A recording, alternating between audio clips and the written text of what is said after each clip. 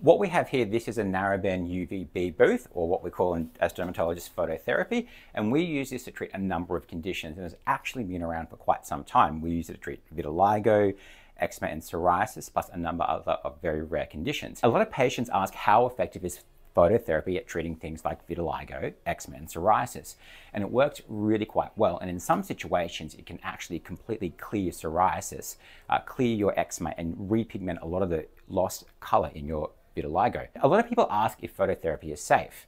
It's actually one of the safest treatments we have in dermatology. By using the phototherapy, we can actually expose patients to a great treatment without getting them to take tablets or creams that have systemic side effects. Now, does it cause skin cancer? Absolutely not. There's been a lot of studies into this, and what's great and really special about phototherapy is these light bulbs here, they emit a wavelength of 312 nanometers. When that hits the skin, it actually turns off a lot of those inflammatory cells that cause all these conditions. And what we know is that wavelength is not associated with any increased risk of skin cancer.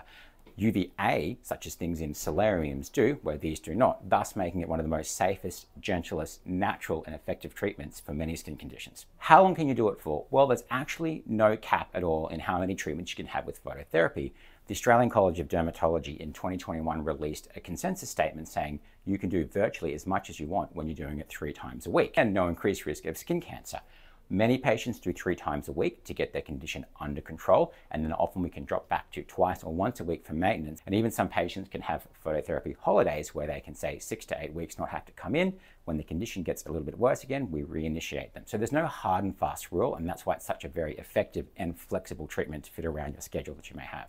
Another great thing about the phototherapy, it's a very cost-effective treatment, and to the point where for patients there's almost always no out-of-pocket cost whatsoever, and the government allows us to bulk bill the treatment completely. That's phototherapy in a nutshell. If you have any more questions, feel free to drop comments below and we can get to them as soon as we can.